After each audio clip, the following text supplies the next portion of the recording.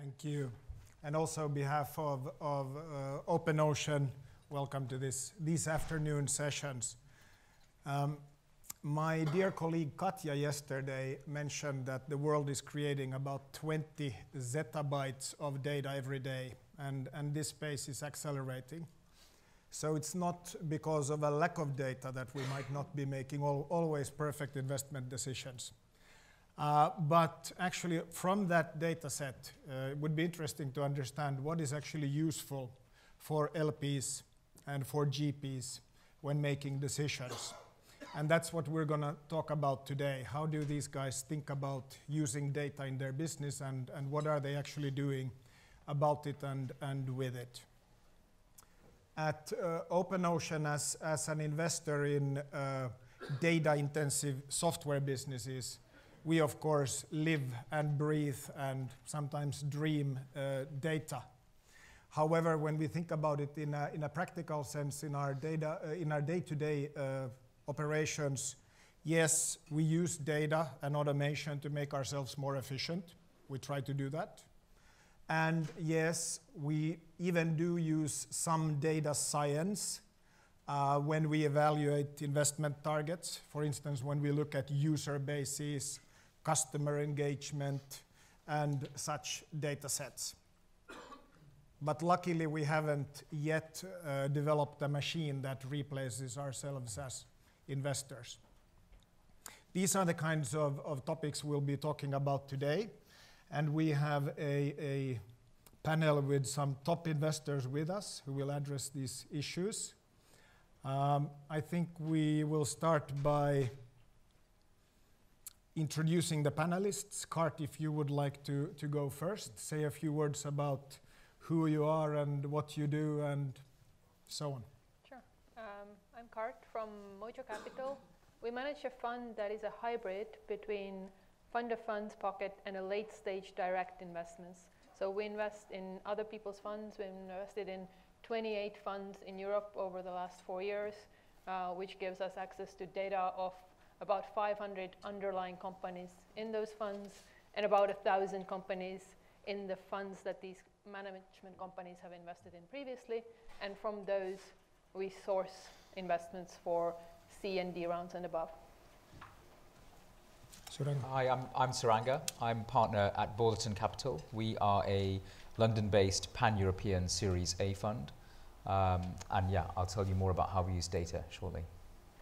I'm Beezer with Sapphire. For those of you who sat through the introduction on the other panel I was on, I apologize for hearing it twice. Sapphire has $2.5 billion under management. The bulk of that is in late stage direct investing, which is done sort of differently from Mojo. We keep that in a separate pool, and then we have another team that I oversee that invests in early stage venture funds, US, Europe, and Israel. Hi, I'm Mish. I'm a partner at LocalGlobe, a seed and pre-seed fund based out of London. So as you notice, we will have both the perspective of the LP and the perspective of the GP, and I'm sure some things are similar, but definitely we expect to hear about some differences as well. Let's start with a very basic topic, and I want to start with the two LPs in the panel. How do you actually think about data for gaining strategic advantage or efficiencies in your business, be it developing strategy, sourcing opportunities, diligencing them, or? Sure. No, absolutely, data is important. We wouldn't be on this panel otherwise. And it is more important when looking at direct investments because there is pricing involved, which you don't get in fund investments, but that doesn't mean it's not important in fund investments. It absolutely is, and because, as Elizabeth was mentioning, our model is such that the same team does both fund investments and direct investments. We try to sort of maybe bring those two sides closer together than traditional, and therefore we pay a lot of attention on the company side of fund investing. So we try to analyze the portfolio companies in the track record. We try to predict the return outcomes of these because obviously track record is historical, but we want to know what's happening in the future, and that's where we mostly apply our data analysis on LP investing. So we love data too. In addition to using data to understand company level information, I'd say from a, we suck in a lot of data. We basically take all the data that we can possibly get, and from an LP sourcing, there's a lot less data than there is from a company sourcing, but we track the trends, and there's a fair amount of publicly available data, which is directionally accurate, but not specifically accurate. So we can keep essentially a running tally of who's raised what fund, where, and how much. And then you can do, this is pretty simple math, but then you do the calc of like, well, who's going to be raising next? And that's sort of an LP funnel, just to give you guys an example. We also try to track down a lot of the company data so that we can see trends, not just in our portfolio, but externally on valuations, and is seed in Series A and Series B, where is the inflection points? And we track a lot of that we actually do more tracking of that on our LP side, so that we can be smart about where we're investing and what stage of fund, because as an LP, you're investing in a blind pool, and you can't you can't be like, oh no, this month is bad, we want to go this way, right? You have to sort of trust in your GPs, and that's the point. So you have a major levers, but not small levers. Let me ask from the two of you still, where in your business do you potentially find the most advantage from data? Or is it just something that you have to have and everybody has it? Or can you create a competitive advantage? And in what parts of the LP business would you be able to do that? I mean, again, I would say that through our access to so many funds and their portfolio companies, you can create some sort of an advantage. Yeah. Because you also get a better sense, perhaps, the difference between valuations and exits, which is a hot topic currently in the client as well. Because when you look at sort of publicly available indices from Cambridge Associates or something like that, it's very useful to identify top quartile, et cetera, but it is valuations based, and you need to make your own judgment call about how this is going to end up with exits. Well, I don't think this is necessarily proprietary. I think other people can do it if you have the discipline, but we like a lot of the data because a lot of our GPs and us will engage in conversations around recycling or reserves or portfolio construction, and the more examples or just the more awareness and smarts you have about how different things have worked out, the better you can be as an advisor. And just say, here's historically how it's worked, the future will be the future, but having that kind of experience set through the numbers we've found to be very helpful.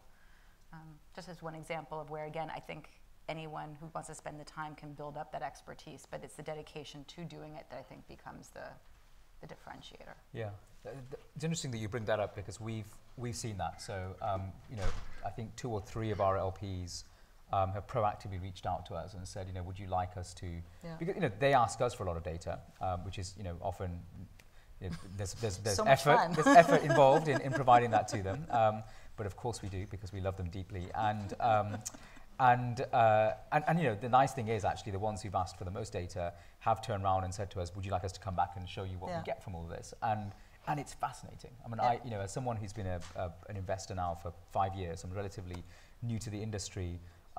Some of the fund of funds and kind of larger LPs have 20, 30 years of data, even more in some cases, across obviously many funds and many firms and partnerships. And there's some really fascinating stuff. And obviously some of it is a little fuzzy here and there, individual attribution and so on can be a bit complex, but I think you can get some fascinating insights. So yeah, I don't know if that's a true value. Like, I don't know if we pick an LP partly because they offered that to us, and that probably seems a stretch, but it definitely makes us more positively predisposed towards those LPs, and certainly means that we're happy to provide the data when they ask for it next time. Yeah. We share that sentiment. As LPs, we do ask for a lot of data. Yeah. And the other thing that we'll do sometimes is we'll cut the data and say, like, well, what was the initial check-in? What was the initial ownership? How does it build over time?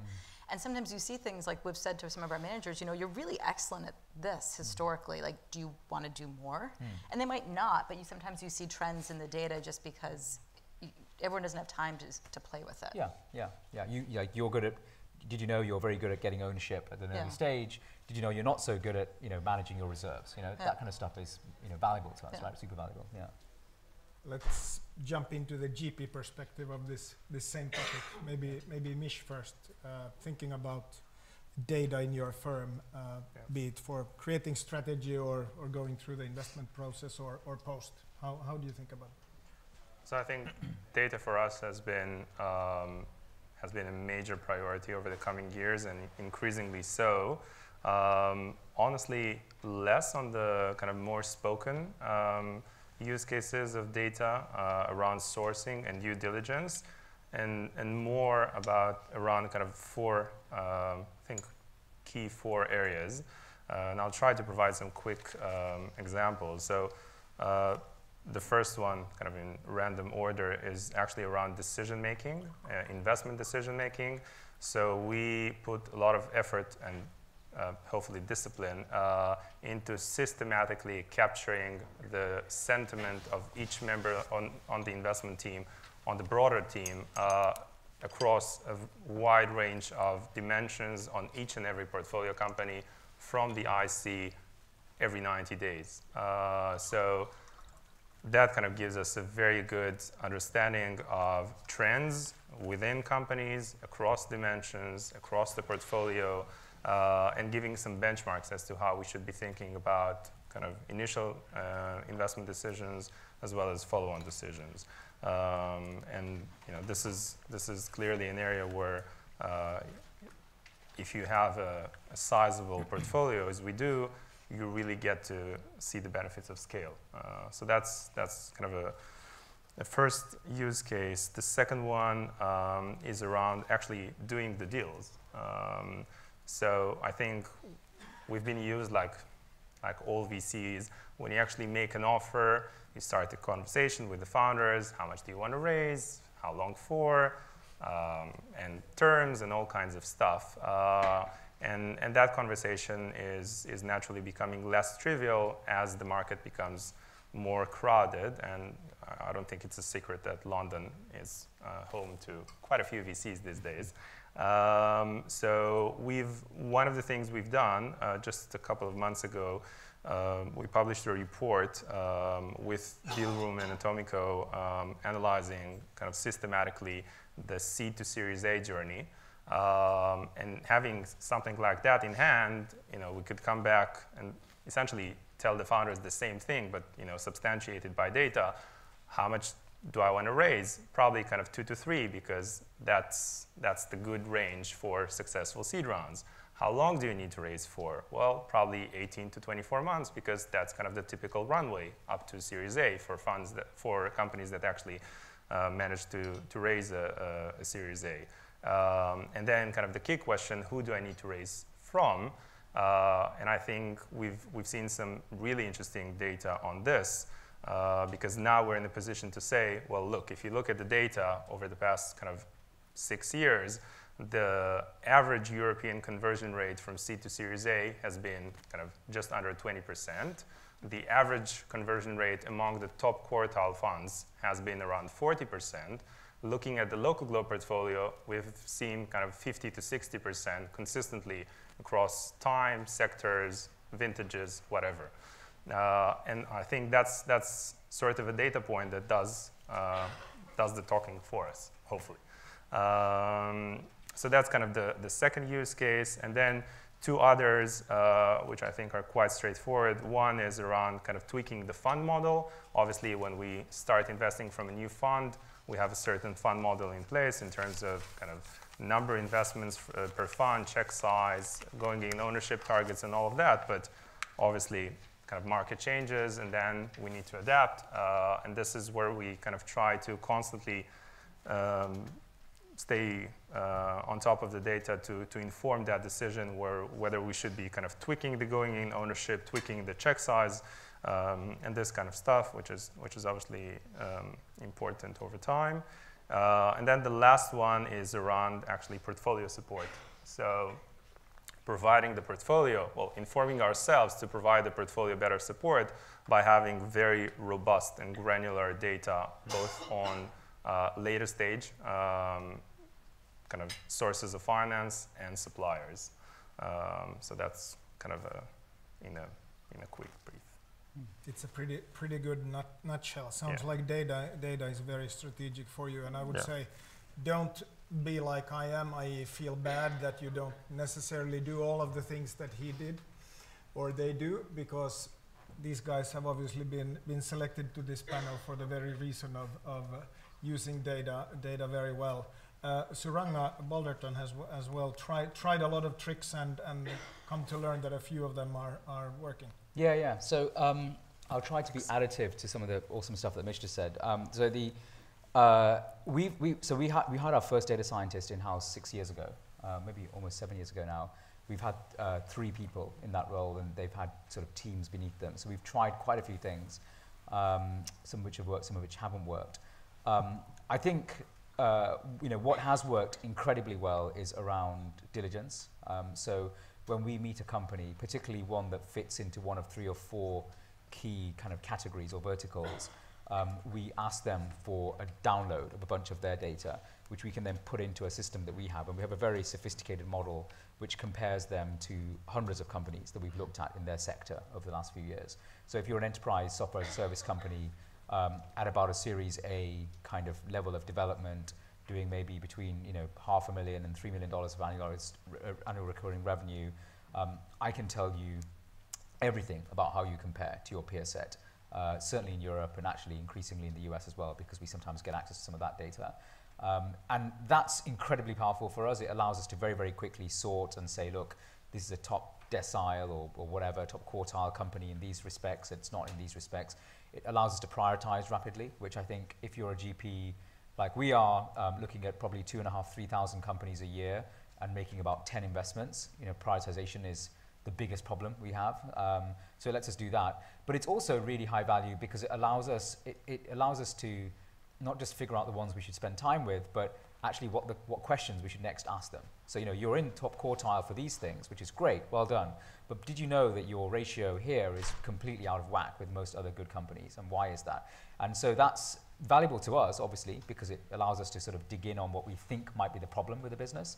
And quickly determine if it is or not. But it's also actually really valuable for the founders. So even in situations where we end up not working with an entrepreneur, we've had really positive feedback from some of them saying that they've learned stuff about their business that they didn't know thanks to our analysis, which in a way sounds really patronizing almost, but actually when you think about it, of course that's the case. I mean, they look at one business all day long. We look at hundreds. Why, we should know a bit more about how they compare to the rest of the world, and it's kind of it's a failing if we don't share some of that back to them, in my opinion. So that's worked really well for us, as I say, both to help us make our own decisions, but also hopefully add some value back to them. If we're going to take their data, we might as well give them something back. The other thing, we also do data around the companies once they've raised, and so we can do a lot of analysis for them on that, but that's sort of obvious and boring. 2 other neat things that we've started doing more recently that I think are worth sharing. One is we've always had a very strong intercompany community, so not just our CEOs, but our CTOs and our CMOs and our CSOs and so on all have active networks that we kind of sponsor through events and things. We've started to convert that into what we're sort of loosely describing internally as the Yelp for services. So basically we're, every one of our companies is hiring all over Europe and even the US right now. So what we ask them to do is whenever they use a particular recruiter to post a review, at least give us some grades on what they did well, what they did badly. And an increasing number of our companies are doing this kind of thing. So when the next company comes along and needs to find a salesperson and a CMO and a VP of engineering in these 3 different cities, they can literally do that search on the system and find out what all of our portfolio companies historically have found worked well in those regions for those roles. And we're doing it for hiring, we're doing it for PR agencies, we're doing it for data services and so on and so forth. So there's some really interesting stuff you can do there where you can get the companies to help each other. And again, really they're providing the data, we're just providing a platform, but I think they get a lot of value from that. And obviously it's all happening on the Balderton system.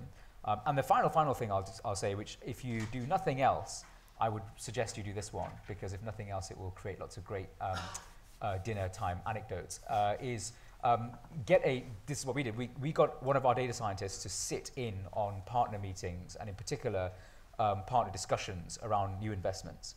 And we had him, he basically transcribed the data of what we were talking about and how we all voted. And so it wasn't just the scoring that we were using at the time, but also why people scored a certain way. So someone's a huge fan of a particular investment. Why is that? What did he or she like about it? Equally, what did this person who didn't like the investment dislike about it?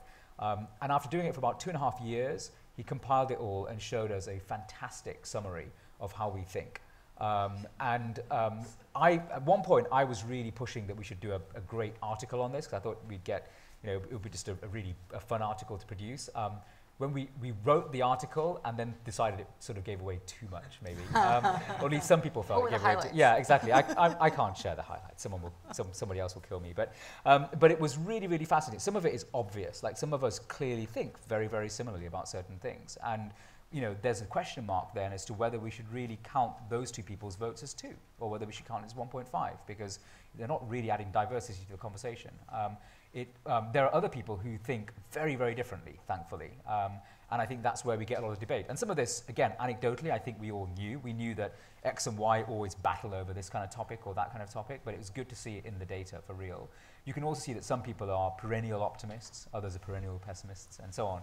And so you can do all of that. I think it's really interesting. The 2 outcomes we've had from it are that that is now feeding into, we're not currently hiring a GP, but it will feed into the next time we talk to a recruiter about hiring someone into the partnership.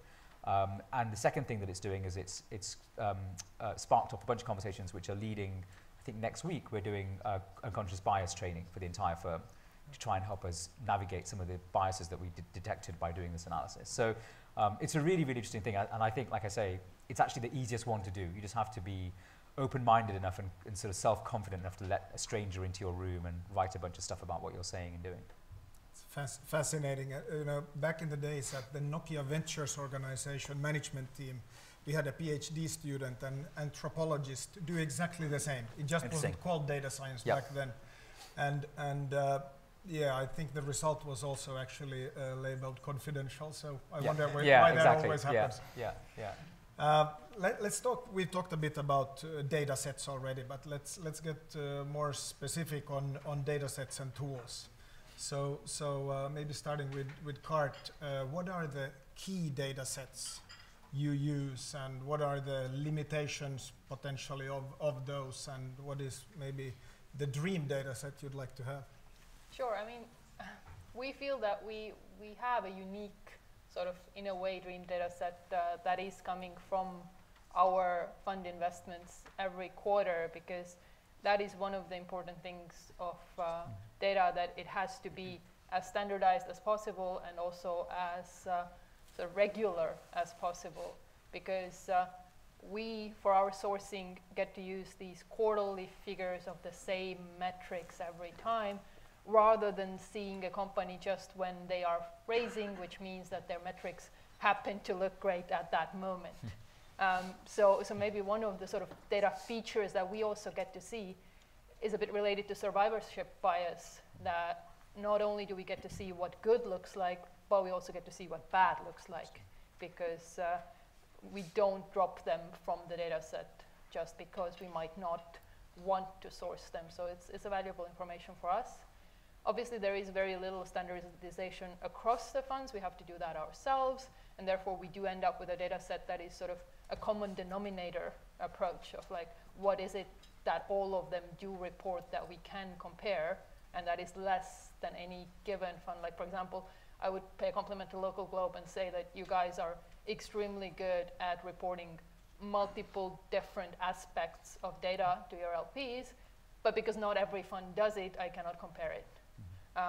And therefore, we do the common denominator in our private data, and that is what leads us mostly, but then we complement it with publicly available data. But we always try to do feedback loops to the private data to see that what we pick up from the public data in terms of trends and predictions, how does it actually translate into revenues, profits, unit economics, because again, our direct investments are later stage, so there is real financial data to compare it to. Yeah. Any specific data sets that you actually acquire, and what do you think about them? Could they be better? We use Crunchbase quite a lot because we feel that that is perhaps the most complete in terms of names in the data set. And they keep adding features of data to their marketplace. I think it could be much better in terms of the data that they do report. It's kind of currently on the sort of app downloads and page views kind of level. It would be much better to get industry-specific stuff like average basket sizes, churn, but then you start to run into the confidentiality, so we do have to rely on our fund managers to actually provide that side. Others? So we've experimented on purchasing data to try and help us spot traction in companies early stage. This is one area where I'm not a believer in data, I'm afraid. At least at Series A, the reality is the signal is so small that, if you're trying to measure revenue traction of a company that's doing less than $1 million of revenue, I mean, your local shop around the corner that sells newspapers is going to look amazing. So you're going to have so much noise. It's really, really, really hard to break into it. People talk a lot about LinkedIn. If lots of great, smart people are joining this company, then that's got to be a good sign. But if you're investing in companies that have 15, 20 people, then again, the data is just not deep enough. So I'm not a big believer of that. We've tried buying various private versions of that kind of thing. There are some interesting data sets that basically sell you access to who's joining which companies, or you can look at app download data, you can look at web usage data, and so on and so forth. I think all of that is either so commodity that everybody has it, or it's just too small. So I'm not a big fan of any of that, I have to say. We spent a bunch of time kicking the tires on it and didn't find anything that worked. I'm trying to think of something that's different. I always like the data that Martin pulls around where earlier today when he gave his presentation about when you start fundraising in one locale, how do you move, how do companies move, and that's something that's at the LP level harder to see.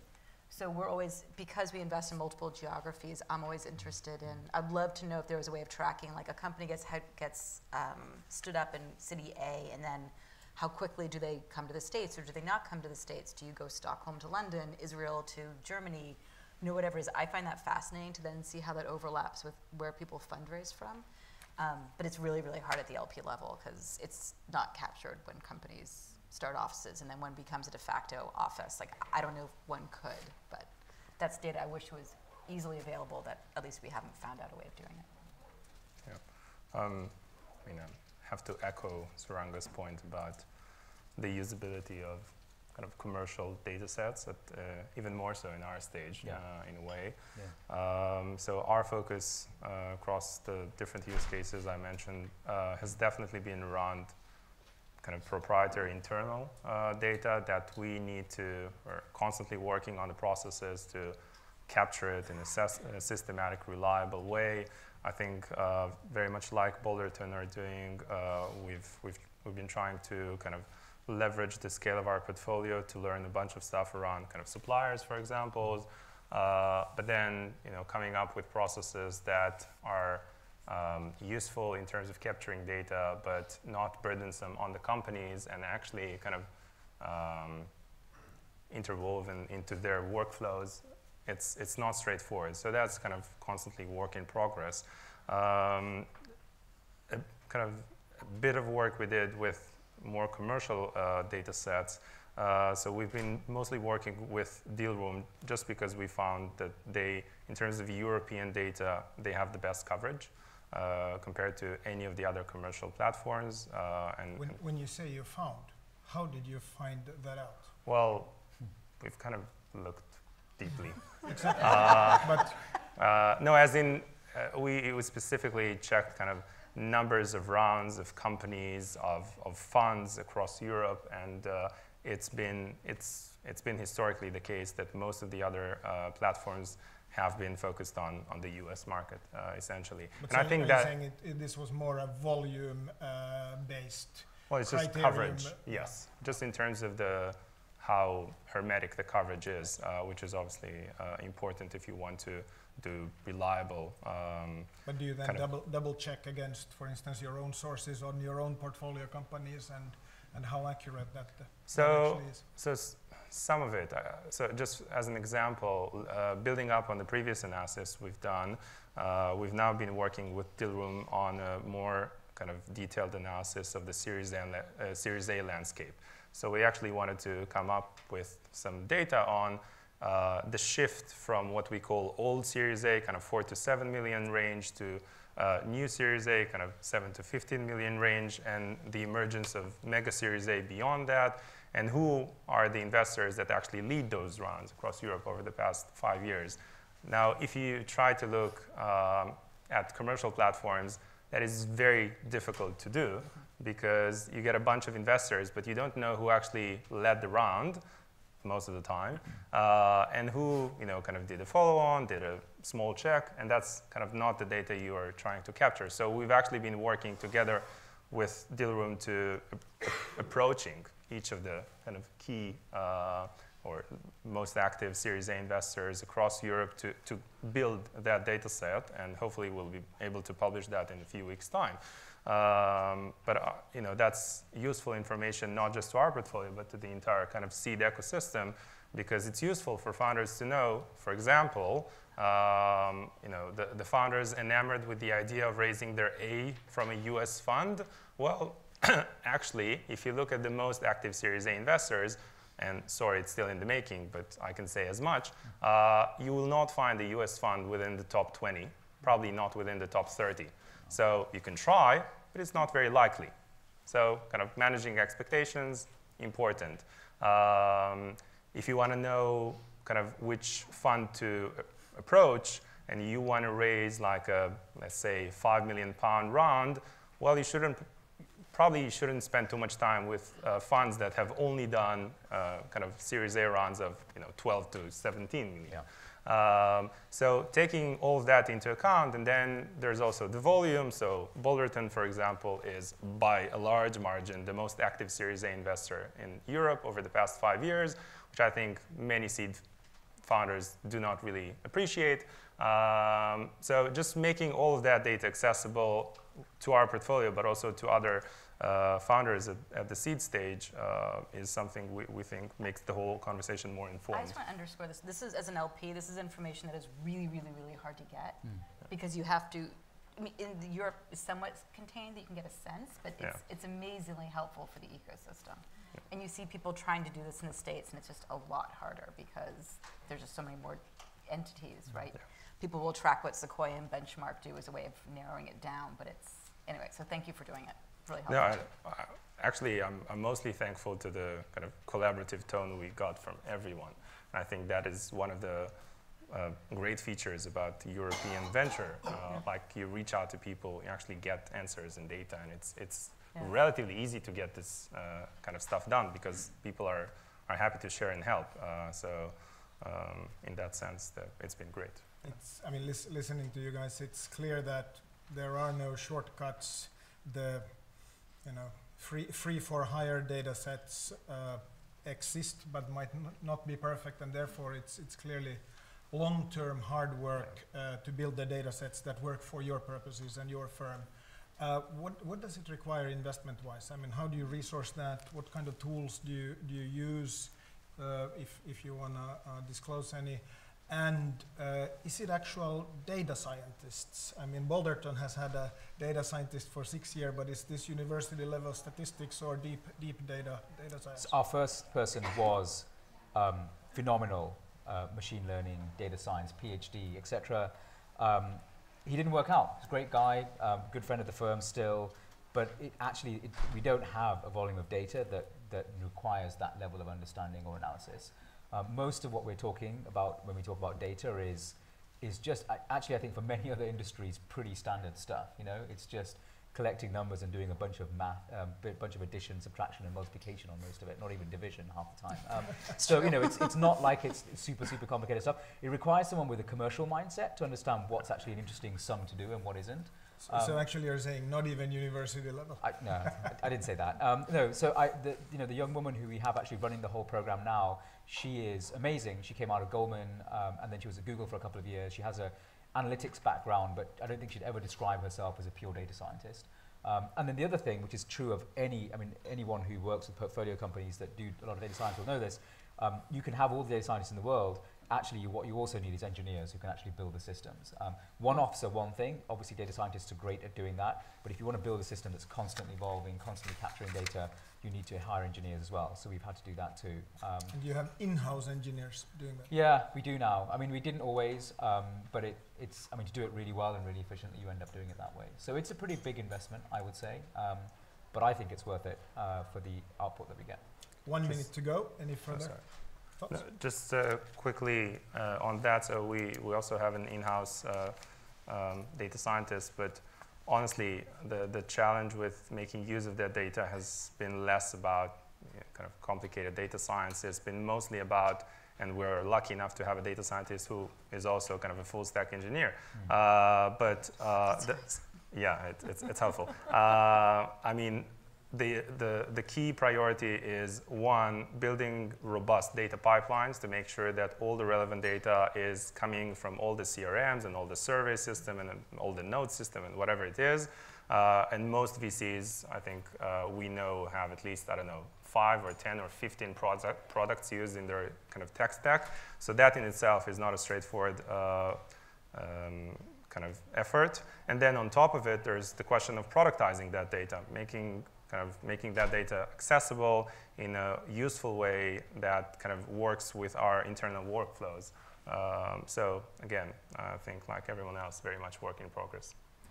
Unfortunately, we run out of time, but the great panelists will be available here, and I'm sure some of you would like to talk further about them, how they are solving these opportunities.